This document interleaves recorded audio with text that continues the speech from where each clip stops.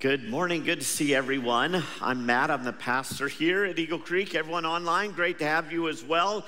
We are in our series, Truth Be Told. And the goal of this series is to help you as a family to be able to defeat lies that are being told in our culture. They're being told through really every form of media. They're being told in many classrooms across our nation, whether that be grade school, junior high, high school, universities. And they're becoming common beliefs in our culture that are undermining faith. And if we do not see them for what they are, if we don't recognize the lies, if we don't try to parent against these lies, then our own children will fall into these lies. They'll buy them, they will believe them, and it will change the way they view God dramatically. In fact, many children, even in our own communities, are being converted to atheism from Christianity by the time they leave high school.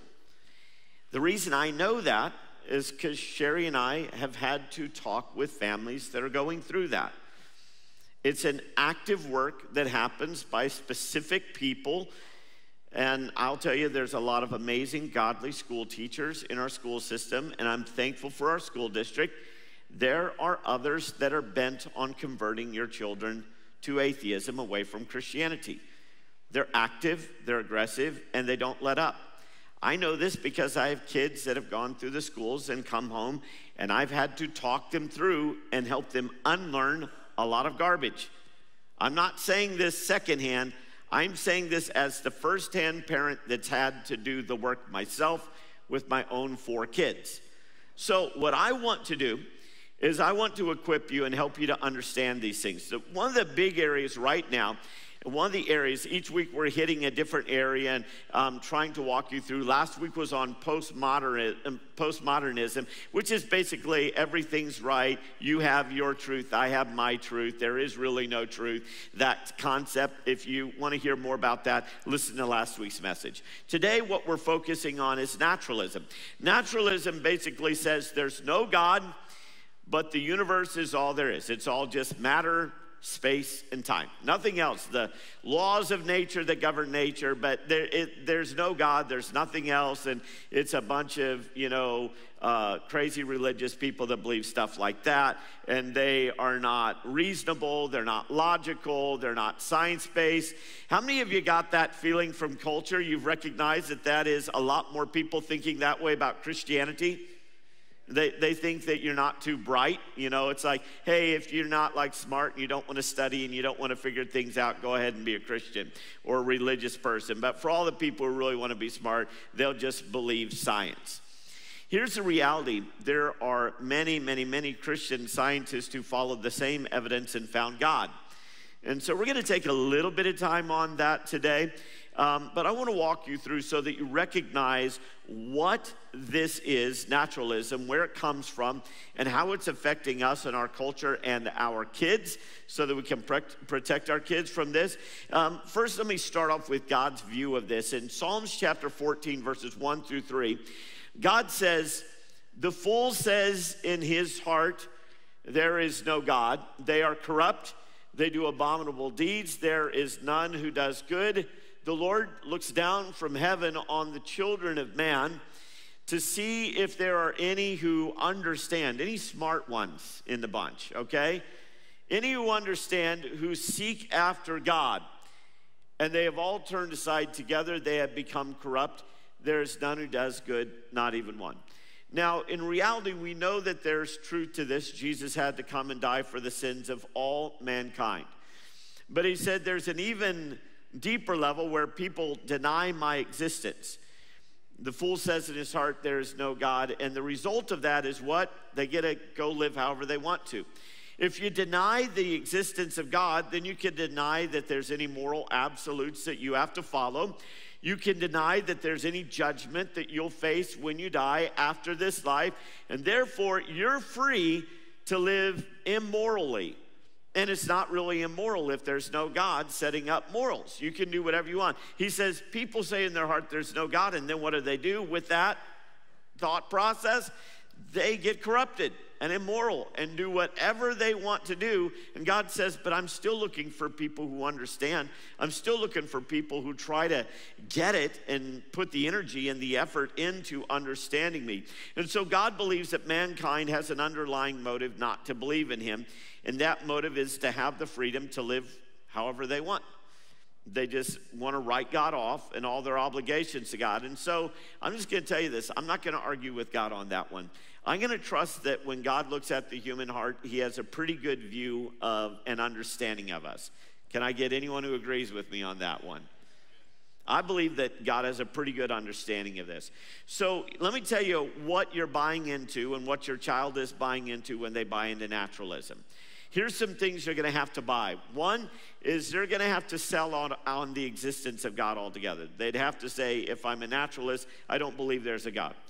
They'd also have to say, I don't believe that in God's creation of the world and universe, that it happened by natural laws, not by God's order. They would also have to sell out on healing, answered prayers, miracles, basically all the cardboard testimonies you saw up here, not from God is what they would say.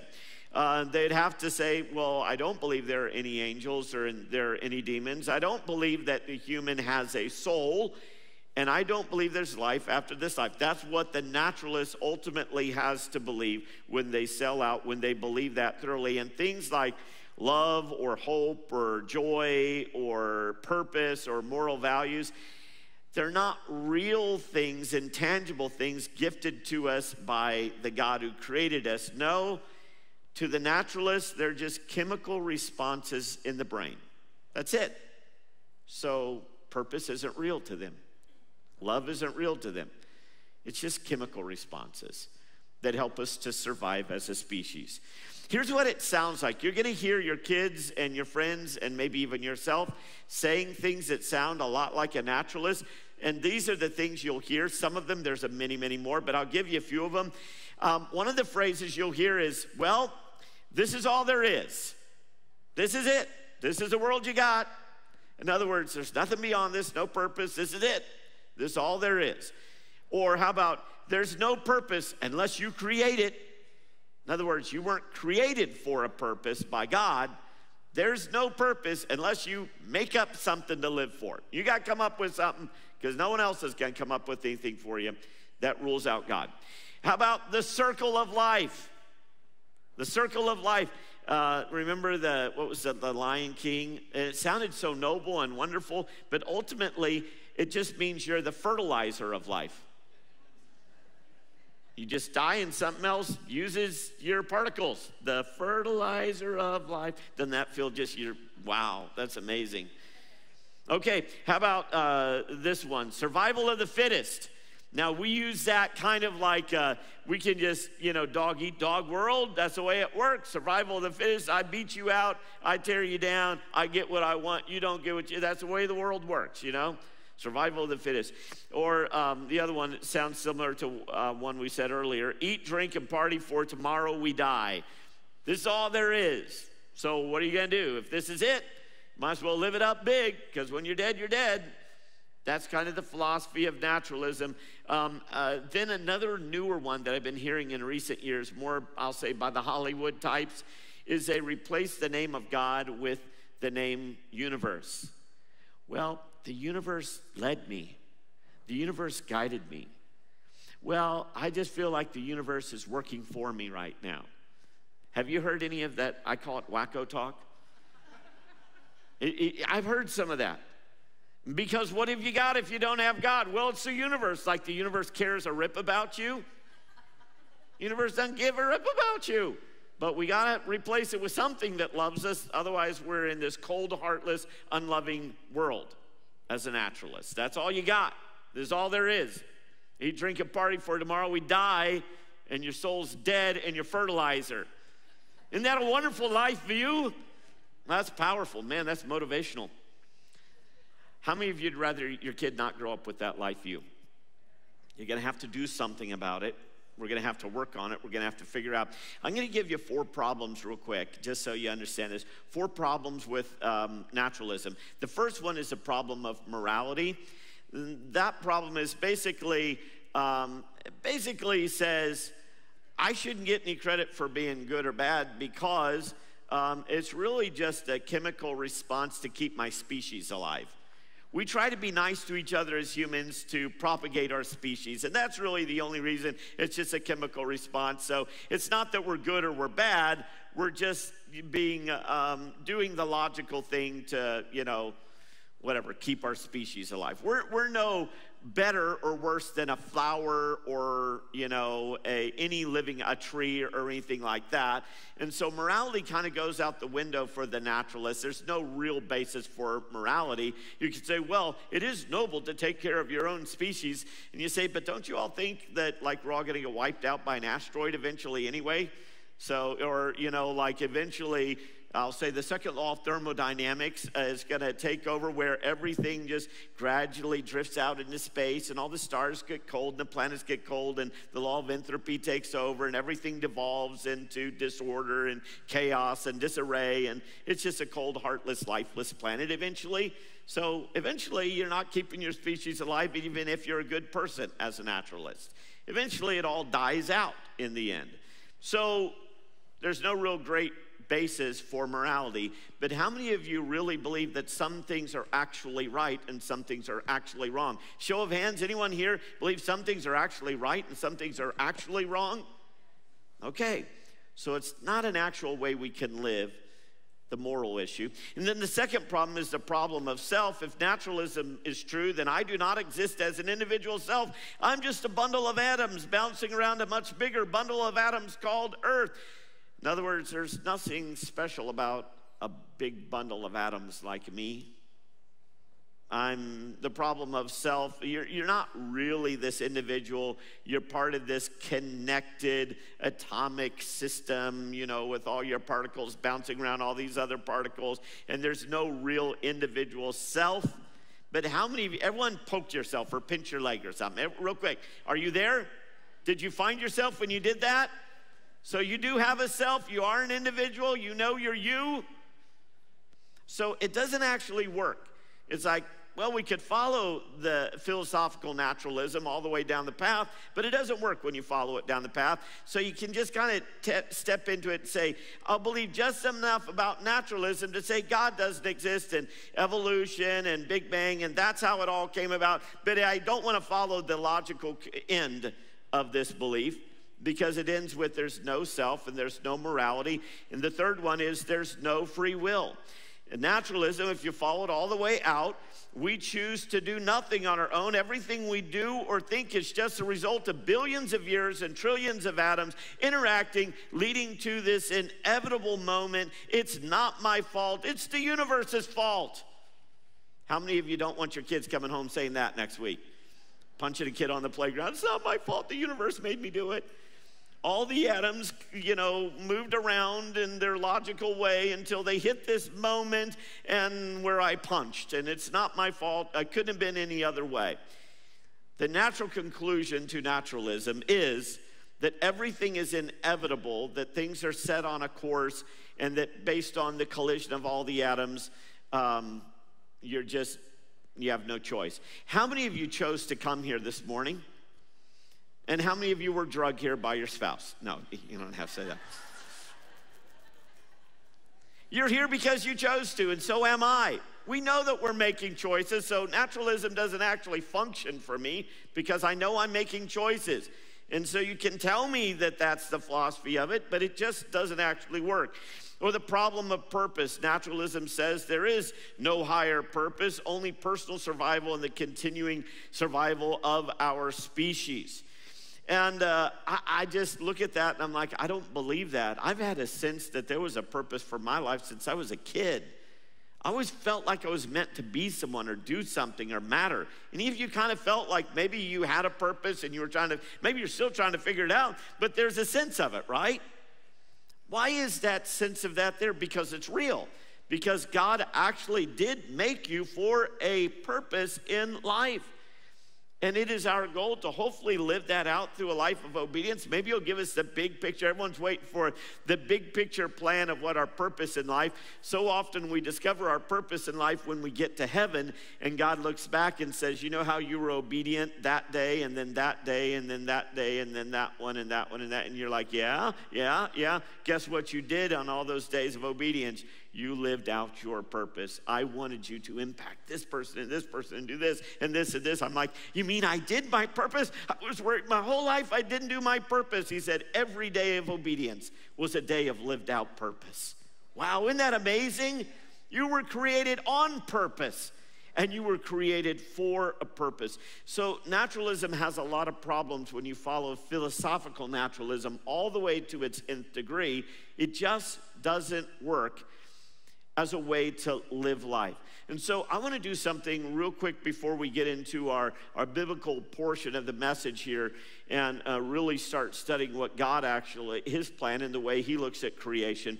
What I want to do is take a moment for parents here, a parent's corner, and encourage you with some things and being able to help your kids along this journey. I think for parents and for grandparents right now, as a grandfather, I will be armed and dangerous with my grandkids when they come over. I'll be ready to help them understand that they were created on purpose and for a purpose. Amen? I'm going to be doing that.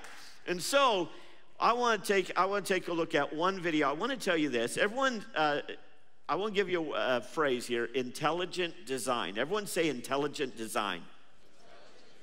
Okay, if you're struggling because your kid's coming home and there's all this stuff that they're learning about evolution or about the Big Bang or things like that, and it has no placement of God in the picture. They don't understand how God fits into the picture of this, of creation.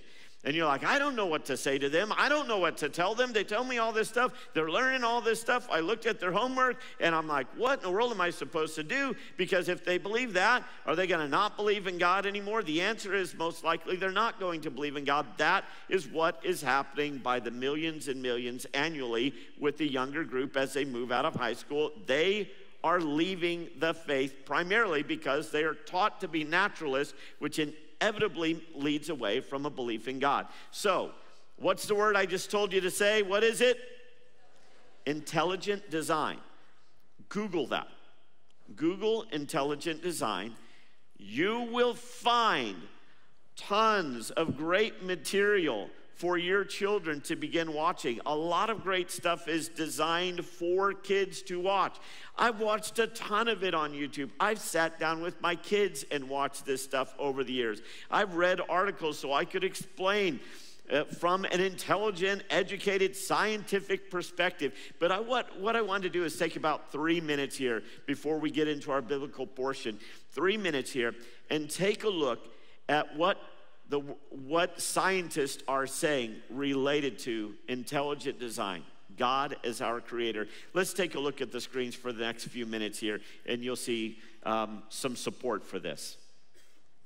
As a scientist, microbiologist, biochemist, as a geologist, neuroscientist, physician, biologist, and an engineer, I think there is overwhelming evidence for intelligent design in nature. I see intelligent design in the history of life, in the genetic code of life, in the molecular machines inside our cells, in the complexity of life, in the information embedded in living things, in the operation of the human brain, in the features of the human body, in the chicken and egg causal circularity of life. As a mathematician, I see great evidence of purpose in the universe. As a molecular biologist, I see evidence for design everywhere I look, pretty much. Nature is incomprehensible without inference to purpose and to intelligent design.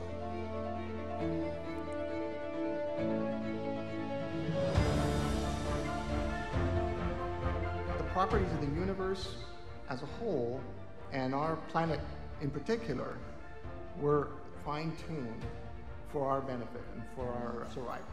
In my view, the fossil evidence clearly points towards intelligent design. I see life as designed because when I look at life at the molecular level, I see exquisite engineering. All cells contain DNA, which include lots of information. and information is only the product of the mind. Darwin thought living cells were just blobs of jelly, but when I look in a living cell, I see evidence of factories, machines, three-dimensional architectures, enormous amounts of encoded information. There's power generators, there's manufacturing plants. Life contains many features that we know from experience only arise from the activity of intelligent agents. The genetic code is like a software program. It's like somebody would have had to be a coder, would have had to form this particular genetic code. When I see that order and design, I have a really hard time believing that random mutation and natural selection alone can cause the complexity and the diversity we see in life. When you look at nature at large, what you see is incredible examples of innovation which surpass human technology. Examples include the flight capabilities of a hummingbird, sonar in bats, and greater innovation always implies greater intelligence from a designer. If you read the message from the molecules, it's really clear. They say clearly, intelligent design, intelligent design, intelligent design is the source of life.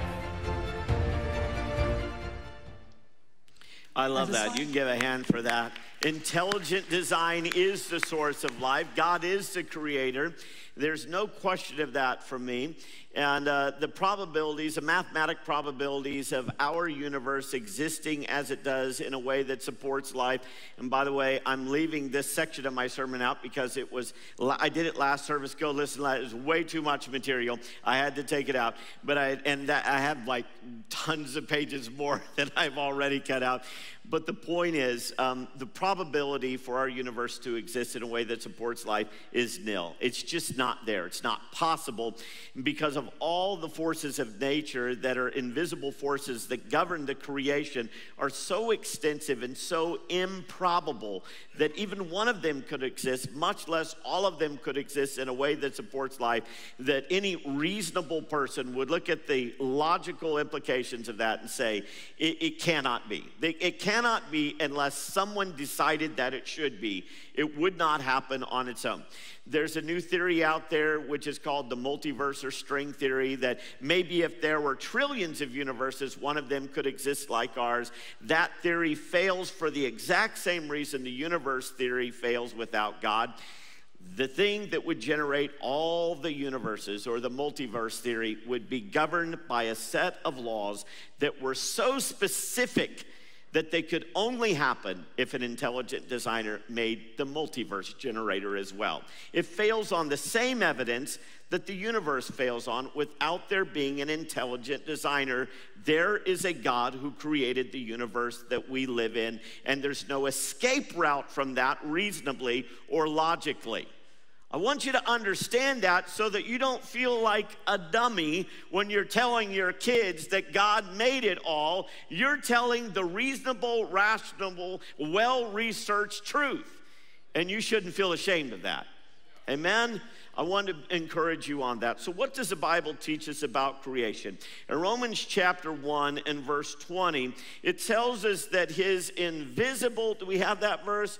Romans 1 verse 20, I'll read it here. It says, his invisible attributes, namely his eternal power and divine nature, have been clearly perceived ever since the creation of the world in things that have been made, so that we are without excuse. It tells us a couple things that we're going to know. His eternal power and his divine nature are clearly seen. It, first of all, tells us that he's eternal. In other words, he existed before the Big Bang, or as I like to call it, the day God spoke the universe into existence. That's what happened there. It tells us that he was all power. He is his eternal power.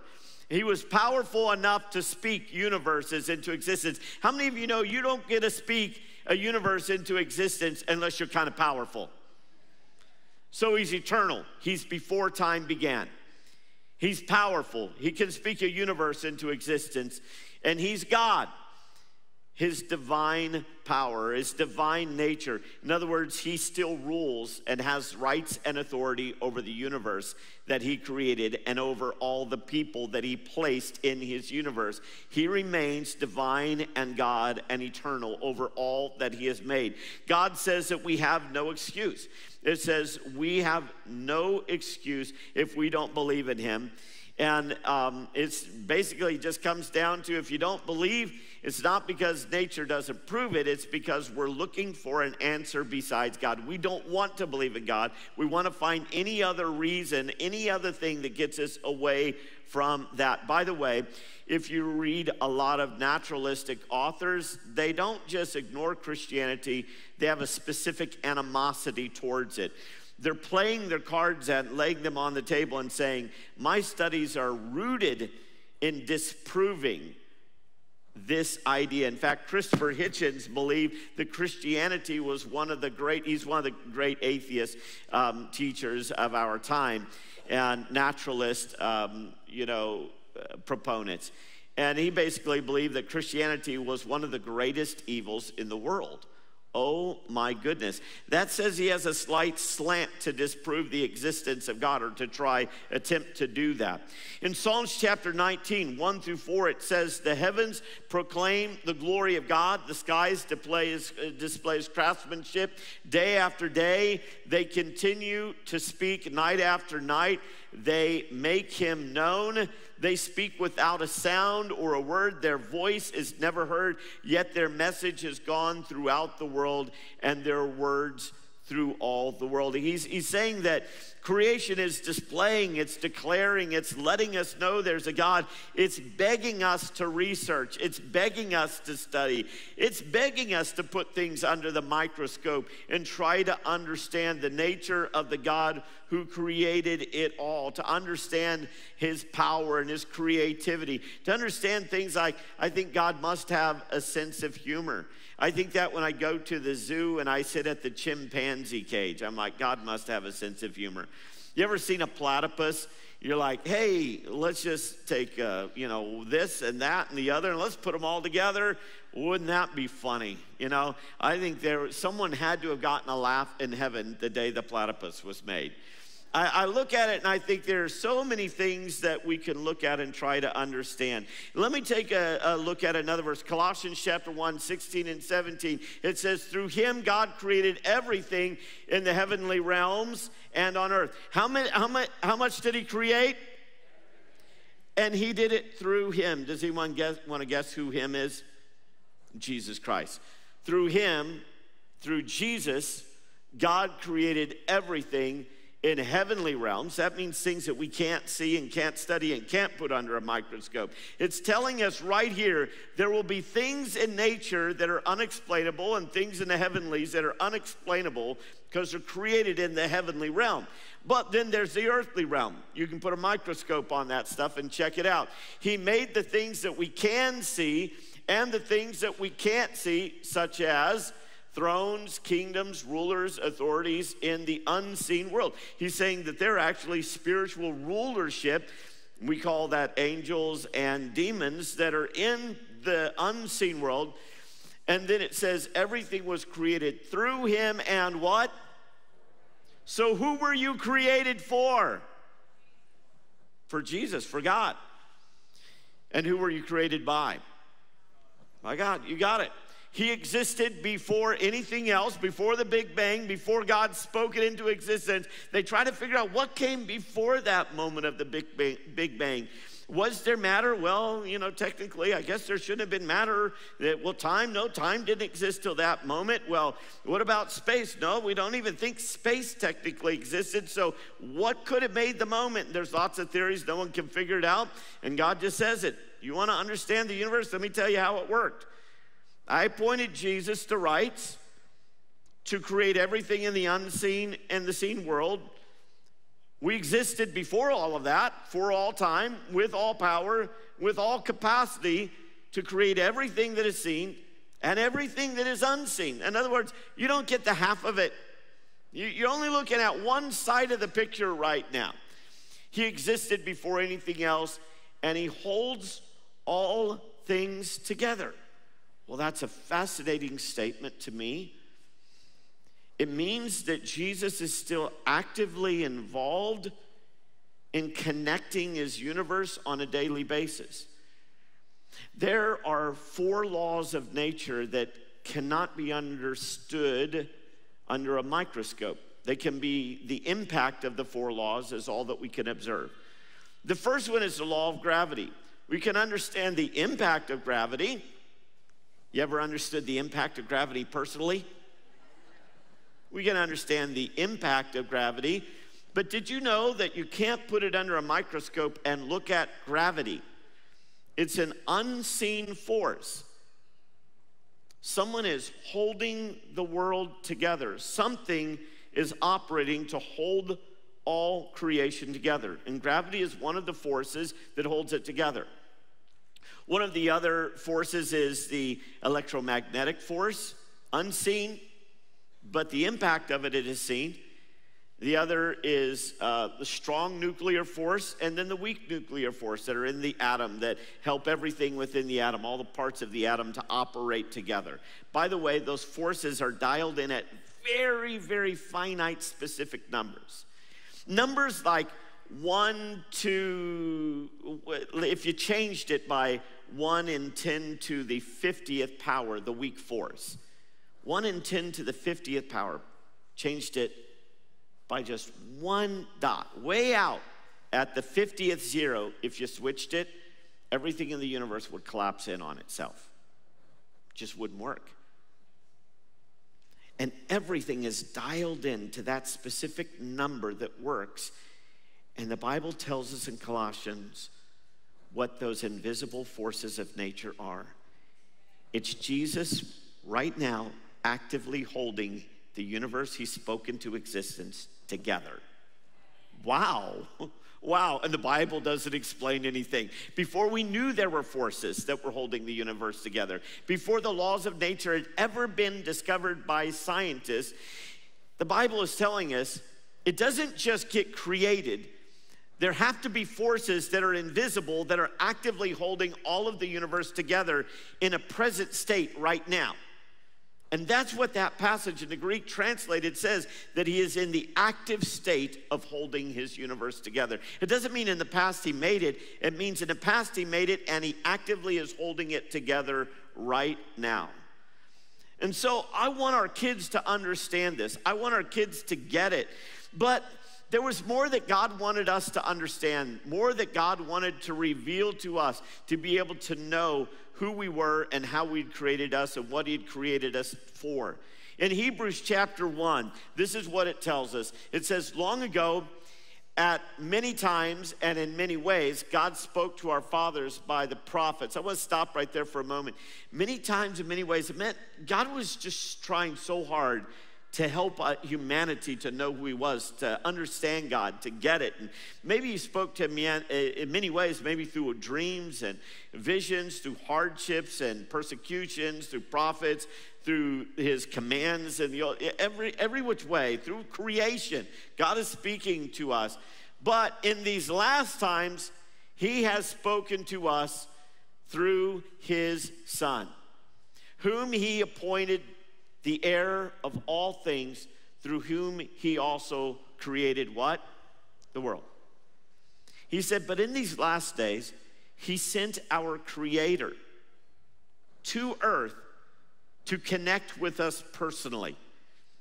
And while the naturalists sit in labs with microscopes trying to understand the purpose of life, God has sent his own Son into the world so that the world could know the God who created them, and know that they have purpose, and know that they have meaning, and know that their life is valuable. That will not be discovered under a microscope, because that comes from the one who, from the unseen world that is just as real, in fact, far more real. The unseen world of God is far more real than our world. It's the world that created our world. So which one is more real? How about, is the picture you draw of Mickey Mouse on your bulletin more real, or are you more real? It's you. You're the creator. The Creator's world is far more real, and he has stepped into our world to help us to know him. A final passage I want to look at that's just so insightful. In John chapter 1, verses 1 through 3, it says, "In the beginning was the Word." I want to stop right here. It's interesting. It's God speaking about the Son, Jesus Christ. And as you read through the whole chapter of John chapter 1, it transitions, and it's talking about how the Word became flesh and dwelt among us, and we beheld his glory, the glory of the only begotten Son of God. There's no question who the Word is. The Word is Jesus Christ. But it uses the Greek word there, logos. In the beginning was the logos of God. The logos essentially means the divine expression. In the beginning was the divine expression of God, and the divine expression of God was with God, and the Word, and all things were made through him, and without him was not anything made that was made. It's saying that there's nothing was made without Jesus, the divine expression of God. You know what it's also called? It's also called Emmanuel, God with us. It says God came to be with us, the one who had spoken the worlds into existence, the one who holds it all together. What an interesting moment for Jesus when he was born of the Virgin Mary, to be like, wow, this is what it's like to be atoms. I spoke these atoms into existence, and now part of me, not my divine nature still exists, but I'm walking around in the atoms I spoke into existence. And I'm actually holding my own body together in the ground that I walk on by the power of my will. At every moment I am forcing the universe to remain connected to itself in an orderly fashion. You ever seen the movie The Matrix with Keanu Reeves? I kind of picture that moment where it's like, I've entered the Matrix. I've stepped into this world that I spoke into existence. But he loved each one of us so much. He loved you so much that he was willing to come and walk among us, to walk in our flesh, the flesh he had spoken into existence, to walk on our planet, the one that he had spoken into existence and actively holds together each moment of our lives, to breathe in the oxygen, the atoms, the air that he had created, so that we wouldn't have to search and look any longer. We would discover the God who made us on purpose for a purpose.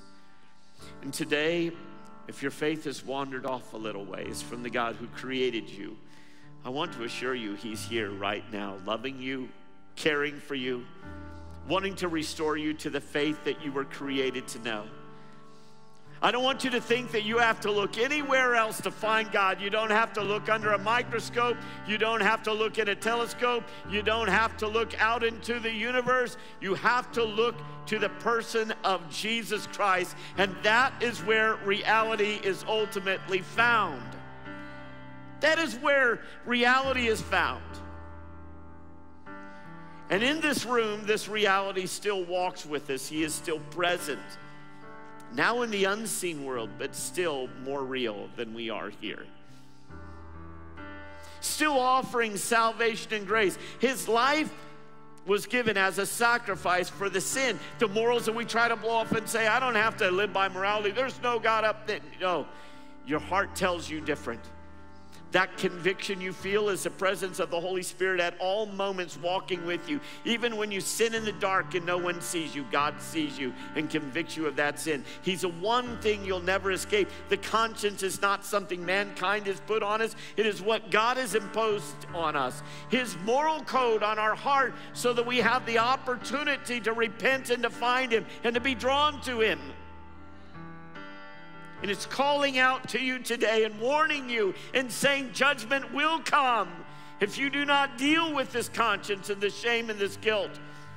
Because on the day you die, your purpose will be lived out for all eternity with the God who created you if you believed on Jesus Christ and what he did, dying on the cross to pay for every sin, or your purpose will be eternally lost you will never know what you were meant to know, who you were meant to be, and the one who created you, if you do not make this decision now and in this life. So I want to pray with you. I want to give you the opportunity to believe that your Creator God sent His own Son, Jesus Christ, into the world to live a sinless life so that He could die on the cross and pay the price for every sin you ever committed. And that when you believe on what He did for you, you will be forgiven and saved from an eternal separation from God. So with every head bowed, would you pray with me? And online, will you pray with me? Heads bowed for our own moment with God. With every head bowed, if you're here and you'd say, today, I would like to receive Jesus Christ as my Savior and Lord. I would like to be forgiven of my sins. I'd like to become a follower of Jesus Christ with my life. Wherever you are, I'm not going to ask you to stand and come up, but in a moment I'm going to ask you to raise your hand and say, Matt, pray with me. I'm giving my heart to Jesus Christ. Online, I want you to acknowledge that to Pastor Kira, who's online as our campus pastor. If you're here and you'd say, I'm giving my heart to Jesus Christ, would you put your hand up right now and say, I'm doing this. I'm giving my heart to Christ. Thank you. Others, hands up high. Thank you. Others raising over here, absolutely, I'm praying with you. Others that are raising their hands back here. Others that are raising their hands, saying, this is my moment. I'm giving my heart to Christ. Now, all across the room, would you pray with me and support everyone that just raised their hand? Would you pray with me in support for them? Let's pray together, and I'm going to lead you in a prayer that I want you to pray if you're accepting Christ today and if you're supporting those who are. Let's pray together. Jesus, I know that I'm separated from you because of my sin. I ask you to forgive me. I believe you died for my sins and rose from the dead. I turn from my sins. I invite you to come into my heart. I want to trust and follow you as my Lord and Savior. Thank you for loving me and saving me.